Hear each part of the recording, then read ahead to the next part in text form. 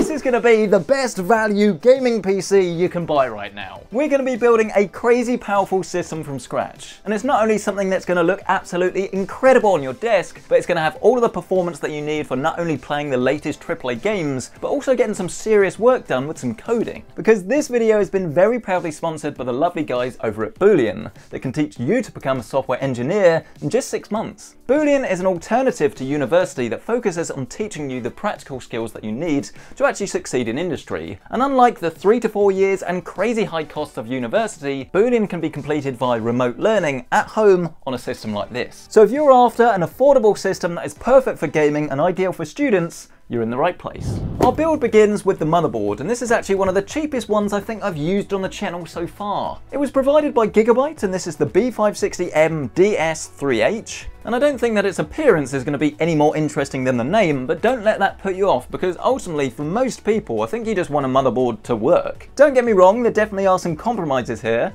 I don't think you can have the best temperatures on the VRMs at all, because as you can see, there's pretty much no heatsink there whatsoever. You're not going to have the absolute best port selection, but there's still enough, I think, for most people. However, you should definitely be aware that there actually isn't any Wi-Fi on this board. So if you need this, you're going to have to spend a little bit more money or buy an add-in card. So take your motherboard out of the box and then also grab the I/O shield. Then gently place your motherboard on top of the box. The first bit of installation is actually with this, the CPU. It's an Intel build this time around, and here we've got the i5-11400F. And this is fantastic because it's got 6 cores, but represents brilliant value for money. And this is pretty much the best gaming CPU for bang for buck right now, if that's your priority. However, if you're going to do something a little bit more in-depth, I guess, with your PC, maybe you're going to do some game development or anything that does actually require quite a bit more of a powerful CPU, then it's very easy to upgrade to the 11700F. This features 2 extra cores and it's around about 80 to 100 pounds more. This is what our CPU looks like. If you do go for an Intel one, then you won't have any pins on this. The pins are actually on the board.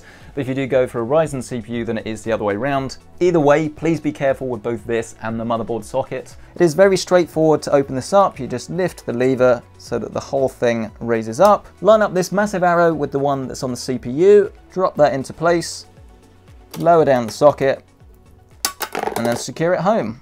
You get some acrobatics while you're at it. In a previous video, I then went on to install this, which is the stock CPU cooler that does actually keep this cool. However, it is loud and just generally not very pleasant. And when you can pick up something like this for around about 20–30 pounds, the Hyper 212 Evo V2, you're going to notice just how much quieter your system is. Everything is going to run cooler and hopefully last longer. I appreciate that £30 on a student budget is quite significant. You're going to have to eat extra pasta for a bit longer. It's funny because if you're watching this having already been to university or college or any sort of equivalent, then you will know exactly what I'm talking about when you have like a couple of housemates and they have about 3 meals between them. I had a guy called Name Redacted, and he had a grand total of 2 dishes. He would do pasta pesto with a little bit of bacon and fajitas. And then he would leave all of the saucepans on the side for about a week to actually go mouldy. It was disgusting, we didn't really get on. Enough getting sidetracked, let's take this out of the box. Just a little bit more substantial than the stock cooler, don't you think? We grab our back plate, we lift up the motherboard, and then we just feed this through. We then get these little posty things and we screw these into the board. Then you can grab these little metal brackets and place them on top. Then secure those in with the screws. Remove the fan from the heatsink. Grab your thermal compound out of the box called Master Gel Pro. Make a little line on the CPU. You'll notice that this is actually asymmetrical so that when you put the fan on, it's further away from your RAM. So make sure that you line this up so that it's leaning more to the left than to the right. And this is why I love Tower CPU coolers, because they're just so much quicker and easier to install than radiators. Like, I do like all-in-ones, the performance is good and they look good, but they're alright faff. Grab your fan again and then just gently place that on top. And then you'll notice you have a cable coming out the fan. You just plug this into the CPU fan port located at the top of the board, which in this instance is helpfully grey. With that out of the way, we can now move on to our other motherboard components, and I do appreciate that we've done this in a bit of a funny order. It doesn't matter with our exact build here today. Truth be told, I just got distracted talking about pasta. Sorry. So we're going to move on to our RAM, and this is actually from Corsair. This is the Vengeance RGB SL.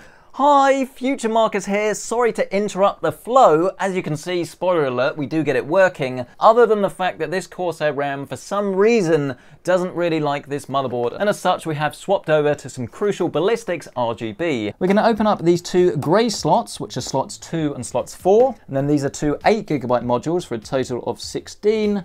And we're going to line these up with the grooves and then just push them gently into place. We're going to continue this theme when we move on to our storage, and here we're using a 500GB SSD. This is the Crucial P2, and I've seen this for under £50 at the moment. It is definitely not the fastest drive out there, but again, it's not really going to make a huge amount of difference. There is actually an exception to this rule though, because if you are going to study game development, don't forget that we've got direct storage just around the corner, so the people that are actually going to be using Gen 4 SSDs right now is probably going to be yourself. But grab your SSD and then gently place this in the port now underneath the cooler. This is why we should have done this first. And then very gently screw in our SSD. The only problem is that the SSD now looks as if it's upside down. Because I know I'm going to get bad comments, I'm going to move this down to the bottom, just to appease you. No, PC Centric, what are you doing? You need to use the top slot because those are connected to the CPU lanes. This is the chipset one, it's going to be slower.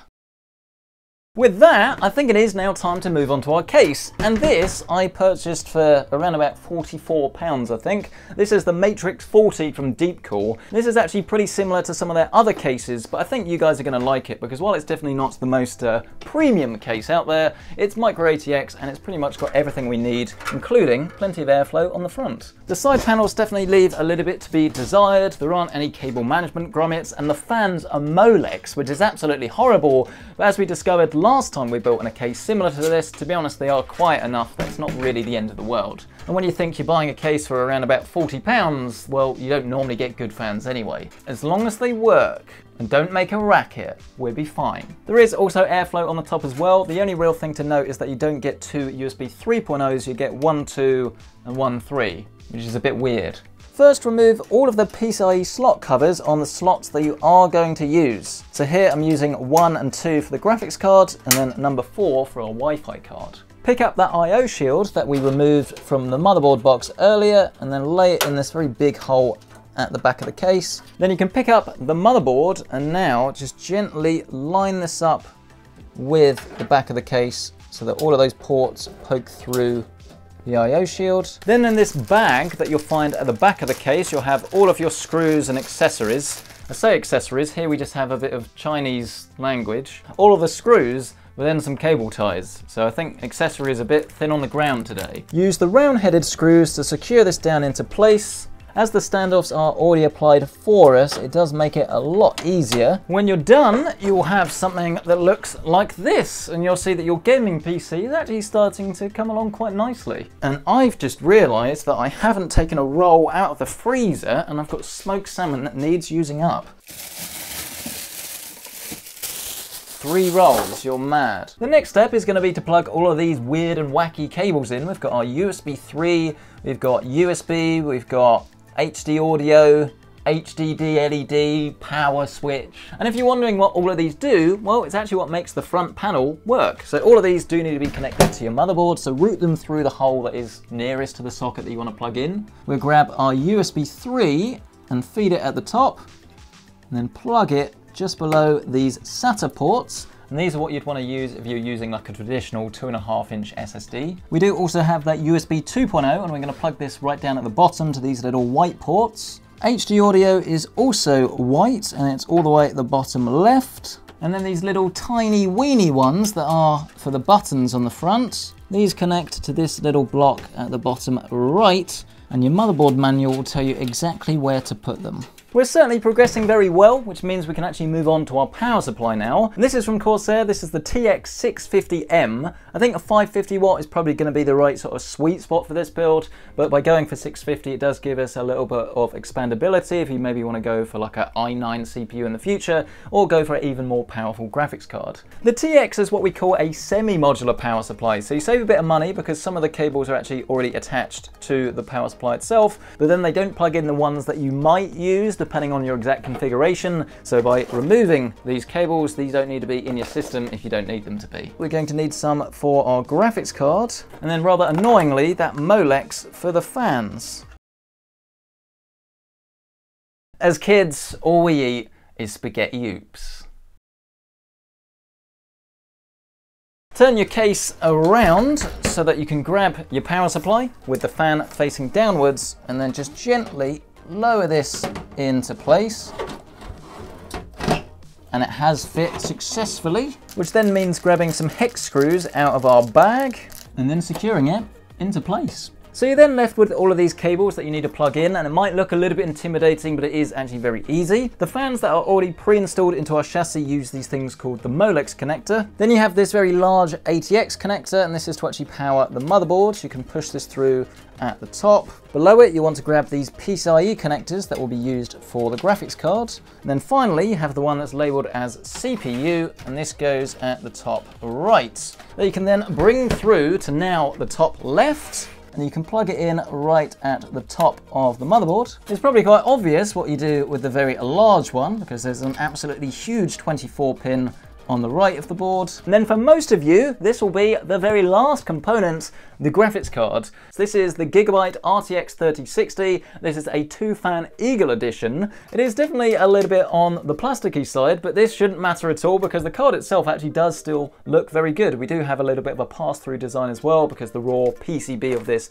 isn't actually that big. We have one single 8-pin on the top, and this is going to let you do things like ray tracing or use DLSS. And because this is an RTX 3060 and not the Ti, you do actually get 12 gigabytes of VRAM with this, which is going to be very useful in certain applications. But you just drop this in to the top slot, push this down into place, screw it in with one of those hex screws, grab your PCIe cables, and then just connect it to the top. However, for me, there is still one more component to install. This is our Wi-Fi card, and if you can get this for a good price, then this combination does make sense. Just be aware that if you do go for a Wi-Fi board, not all of them will have a high-end Wi-Fi chip in it. It would annoy you if you go for a cheap motherboard that has a cheap chip and then you only get like 80 down. Something like this, in theory, could get a gigabit per second. It says on the box 2400, but questionable. You just take it out the sleeve and then you line it up with the lowest slot. You can then just tighten it up, turn it around, grab this little cool magnetic antenna, and then just plug it into the Wi-Fi card. And then here is our well and truly, hopefully working, finished PC.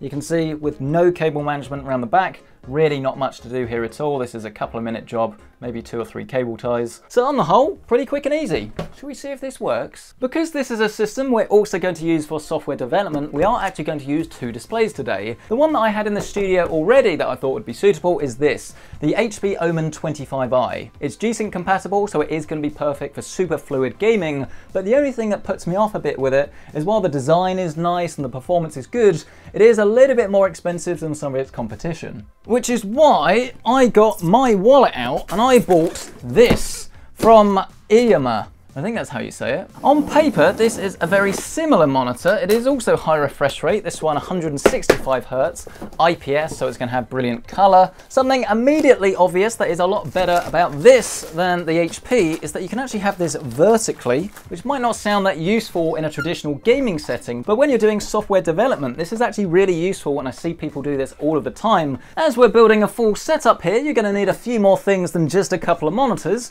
You're going to need some way of actually hearing your audio.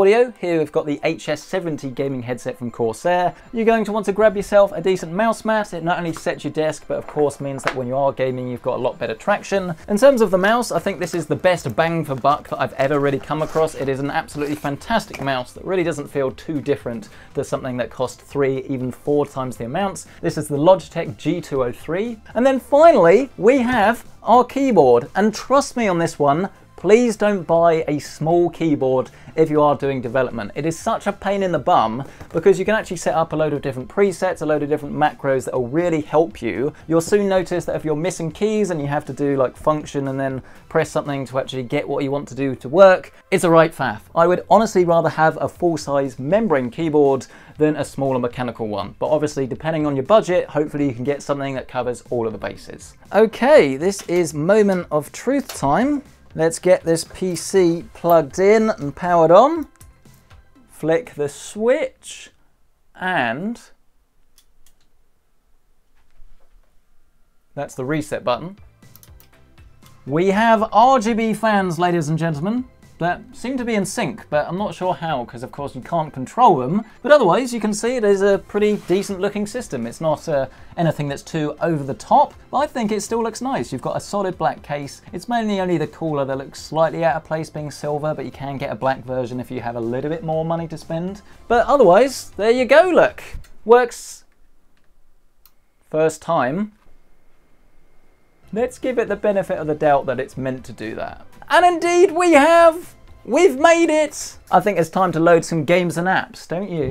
Hello everyone! As you can see, we are all set up and ready to go. Things do look a little bit different to normal because we do have this dual monitor mount, which makes it so much easier. As we mentioned earlier, we've got one of these displays in vertical orientation, so you can actually see all of your code. And then on our left side, we have our horizontal one, which is perfect if you're doing like a web application. What you're seeing here is a website that I did actually create myself. And yes, I have used a few add-ons. We're using Bootstrap here, but otherwise this is using PHP. One of the hardest things to code in this website that probably seems pretty trivial when you're using them all the time is one of these image carousels to get this to actually be nice and smooth and to work on both mobile and desktop. It did take me quite a few days actually just for this one feature. Of course, if this all sounds a little bit new to you, then this is exactly why you should check out Boolean. Boolean is recruiting new students all the time. And the best thing about it is that you don't need any prior knowledge of coding to actually get started. Their full-time 6-month course is way cheaper than university, and it teaches you all of the skills that you need to get started in the industry. If you do want to learn a little bit more about Boolean and see how it can help you to learn to code,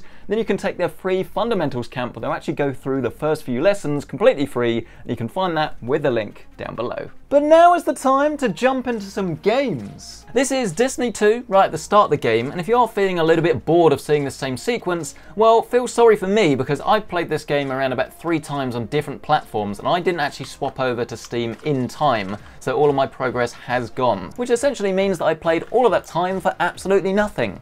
Other than a bit of fun, I guess. Rather than just spend another video moaning, let's talk about performance instead, and as you can see with that frame rate at the top of anywhere between 120 and 150 FPS, even at the absolute highest settings at 1080p, you can have absolutely no trouble whatsoever playing this at super competitive settings, even if you are rocking something like this, which is of course a high refresh rate monitor. Next up, it's time for some Valorant, and I'm not taking any chances at all.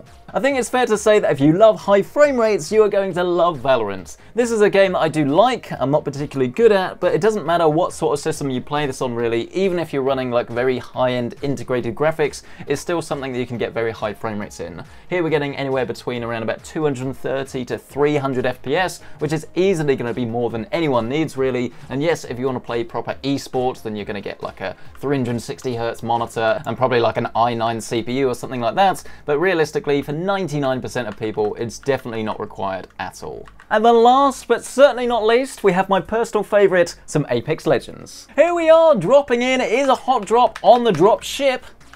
Haven't been on one of these in a while, actually. Interestingly enough, there was no one to contend with, so we can just focus on the performance. This is running at max settings, and we're getting around about 140 to 150 frames a second, but I really don't think you can have any issues with the performance of this at all. If you want to play pretty much any multiplayer title, clearly this is a brilliant PC to do it on. Let me know what you like, what you dislike, what you do a little bit differently, and of course, as always, if you do want to check out current pricing on anything in this setup, you can find full links down below with current pricing. Smash that like button, get yourself subscribed, and I'll see you in the next one.